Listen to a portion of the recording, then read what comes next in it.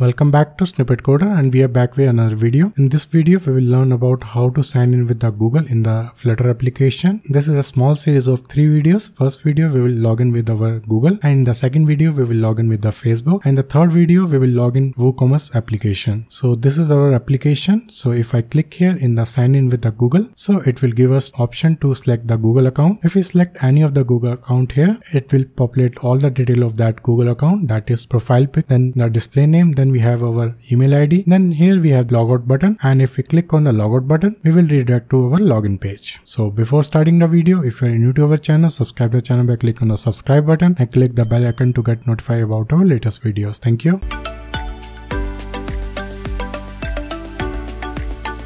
So we are going to use 2 packages in our application. First one is Google sign-in and the second one is a provider package, and this is a package for the login into a Google in our Flutter application. So the documentation very straightforward. So only thing we have to require to do is to follow this documentation. On the basis of that, we can do some modification on Android and the iOS. And the second package we are using here provider, and that will be used for state management and all, for handling our login and all. So now we have to go to the website of Firebase for set up our project.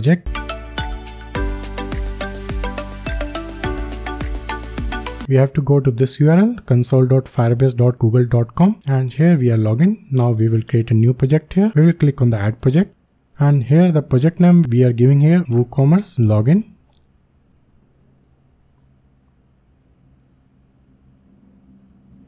And the location we are selecting here India, and here we will click on the terms and conditions, and we will click on the create project, and it will create the project for us. So now the project has been created. We will click on the continue here.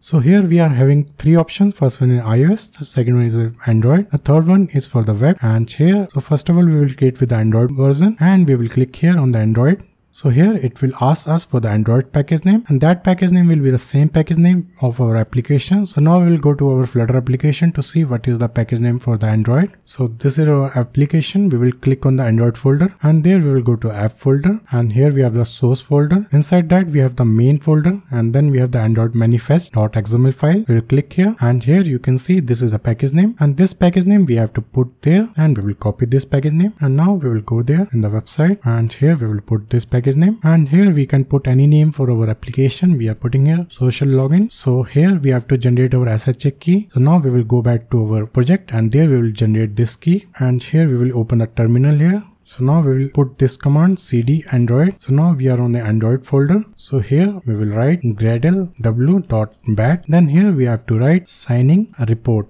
So here we will get all the keys here. So here we got all the keys. Here you can see all the variants. The first variant is debug variant. Then we have variant profile variant. Then we have variant debug unit test. Then we have profile unit test. Then here we have the release unit test also. And we have to pick only debug variant here. And here you can see the debug variant. We have SHA, and we have to copy this, and we have to paste this in the URL, and here we will paste it.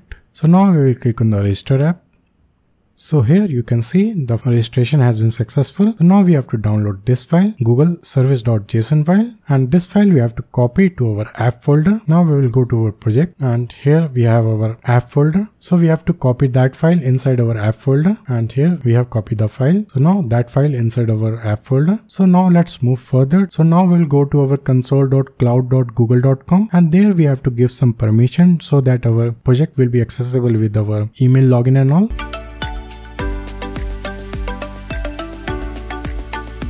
So now here we will go to console.cloud.google.com/APIs/dashboard. So here you can see we have the projects here, and we have to select the project which we have created in our Firebase. And here you can see all the projects here. So the project which we are currently working on is WooCommerce login, and we will select this project. Now we will go to our menu option, and here we have auth consent screen, and we will click here. And here we have to select user type as external because we are using our Google account for our external login and all. And here we will select external, and we will click on the create here. And here just we have to put the email ID here. We have to select the email ID here, support email. Then we will go down, and here also we have to put the email ID. We have to put here snippetcoders@gmail.com, and we will click here save and continue. Then again we have to click here save and continue. We have to do nothing here. Here we will click save and continue.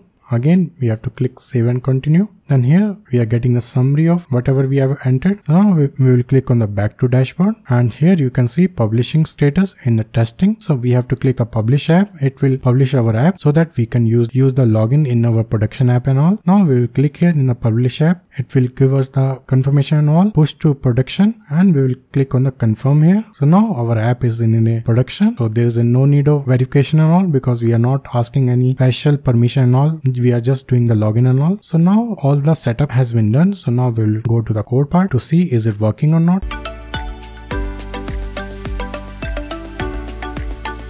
So this is our application. So here we will go to a PubSpec, and there we will add the two packages, and here we will add Google_sign-in, and the version we are using a 5.0.5. Then we are using a provider. The version we are using a 5.0.0. Then here we have to enable our asset folder, and there we have to put two images. First one is for our Google sign-in, and second one is for our Facebook sign-in. And here we will put assets/images. So here inside that we have to create one folder here, and here we will create assets folder. Inside that we have to create new folder, that is images folder. So here we have added two images. First one is FB, sign in with Facebook, and the second image is Google sign in with Google. These images we are going to use in our UI. So first of all we have to create a new controller file, that is Google_login_controller.dart file, and here we have to create a class Google sign in controller with change notifier, and here we have to create the object for Google sign in _Google sign in is equal to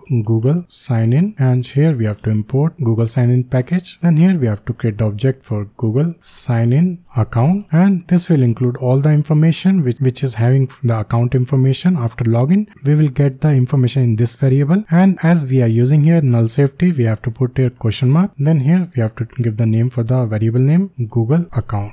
So here we have to create two functions. First one is login function, and we are putting here async, and here we have this dot Google account is equal to await of _Google sign in dot sign in. So what it will do, it will sign in to the Google account and give all the information in this variable, because the return type of this variable is a future type of Google sign in. So that's why we are using here async await, and after that we have to call here notify listener. Then we have to create one more function here, and the name of the function is logout, and we are putting here async this dot Google account is equal to await _Google sign in dot sign out, and we will call here notify listener. So here we have to call the sign out, and we have to assign the value of that sign out with this Google account, because we have to empty this Google account variable after that calling the sign out. That's why we have to put here this dot Google account is equal to await Google sign in dot sign out. Then we have to call here notify listener, so it will refresh the UI and all. Now let's move to the UI part to have the implementation and all. So here we will create a new page, that is login_page.dart file, and here we will create stateful visit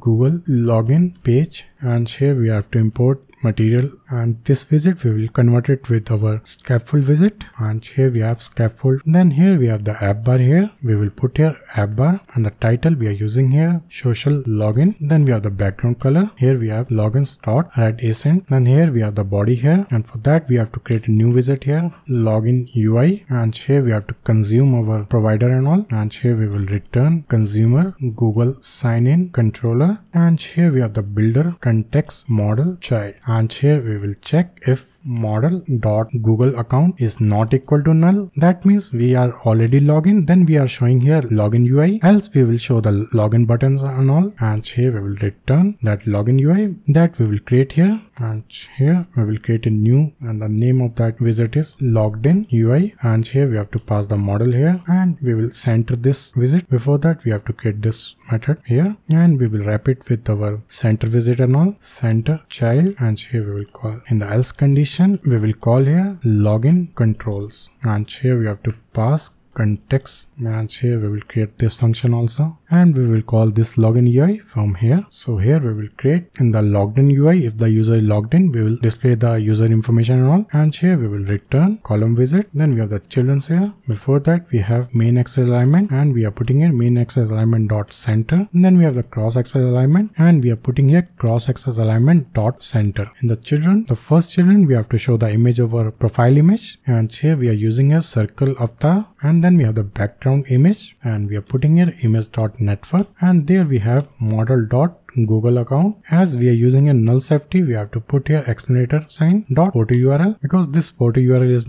nullable, and here we have to put empty. Then here we have to put image, and the radius we are using here 50. And then we have the text visit, and that we have to show the display name and all. We are using here model dot Google account dot display name, and here again we have to put explanator because display name is also nullable. And then we have the text visit. Here we have model dot Google account dot email. Here also explanator sign. Then here we have to show our logout button. For that we are using an action chip, and here we are using the avatar, and there we are using the icon as a icons dot logout. And then we have the label here, and we are putting here text visit logout. And then we have the on press event, and from here we will call provider of, and here we have to pass Google sign in controller context listen false, and here we will call logout function. So now logged in UI is ready. So now let's create that login controls UI also, and here we will return center visit because we have to show both the button of login inside the center of the screen. And here in the child we are using a column visit, and the first child we are using here image dot asset, and we are picking from our assets here slash images slash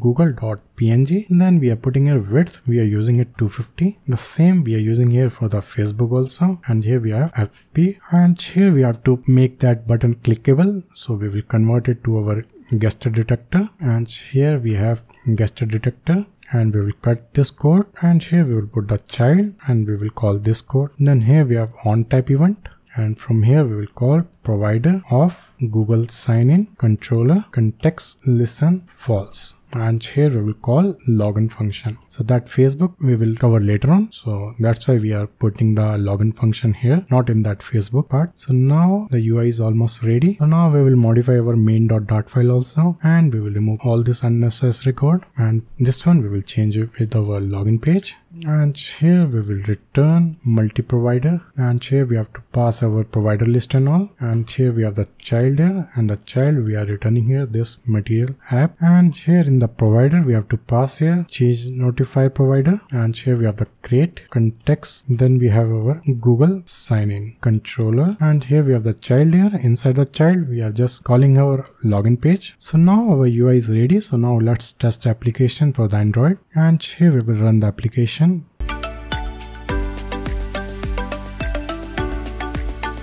So here we are getting two buttons. First one is a sign in with Google, and the second one is a sign in with Facebook. So now let's center both the button in our screen. To make it center, we have to change here, and we have to put here main axis alignment dot center. So now it will come inside the center. So now if I click on the sign in with Google, so here you can see that login pop-up is came here. So now if I click on that email ID, so now we are successfully logged in. We are getting here that profile image, then we are getting here display name, then we are getting here email ID, and also we are getting here logout button. For the logout button also we have write up code for that here, provider of context, and then we are calling here logout. So now if I click on the logout here, so we are able to log out also, and we are back to our login page. So again if I click here in the login sign in with Google, so now if we click here we are able to log in here. So now let's move further for the last step, and we will integrate the same thing for our iOS also.